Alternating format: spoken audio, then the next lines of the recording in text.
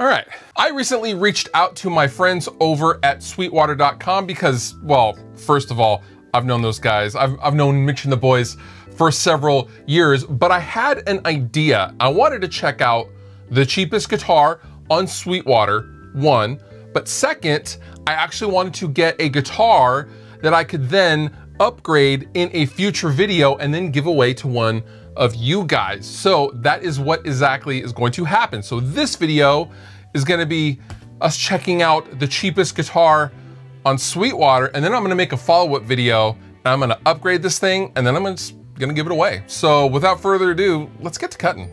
Whoa. Ha ha ha! Oh, you shouldn't have, guys. I don't need candy, but I'll eat it. I will eat it. All right. It's time to open this thing up here. Let me get a little wider for you. So normally I would just be ripping and tearing, but knowing that I'm actually gonna give this away, I gotta pretty much preserve the packaging as best I can. So,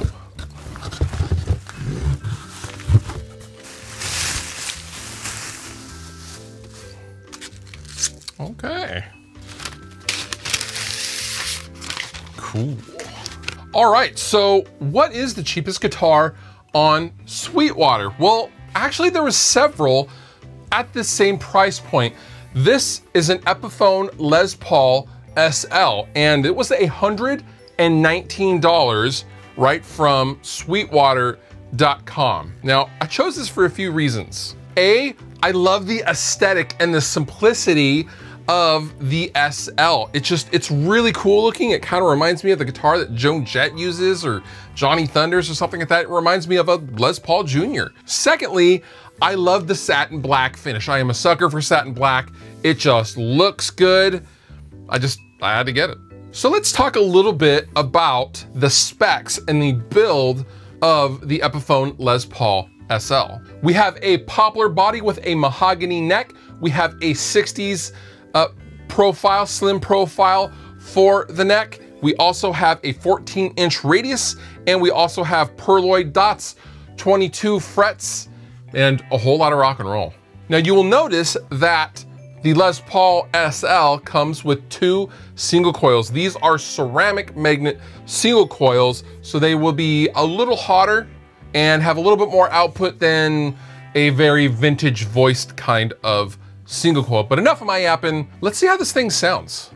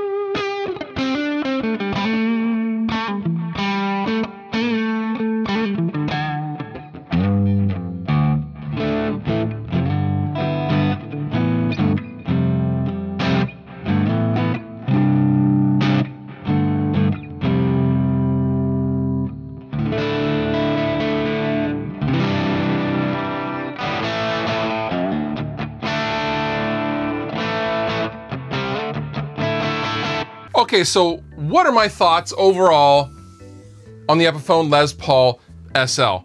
Honestly, it's a damn good guitar for $119. Things I will probably change. Actually, I will change because we're fixing this up and giving it away to one of you guys. One thing I would change out are the tuners.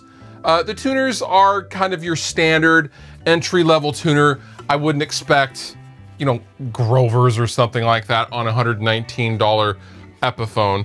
Also, the single coils, I wish there was a humbucker in the bridge, and maybe I'll put a stacked single coil, maybe.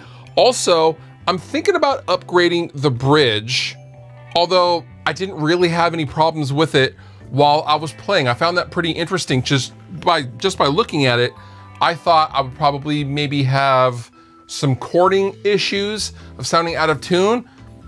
No, the tailpiece is pretty good, but for the sake of upgrading, maybe we'll change that out too. But overall, for $119, huge bang for the buck. I wish they made guitars this inexpensive when I started playing.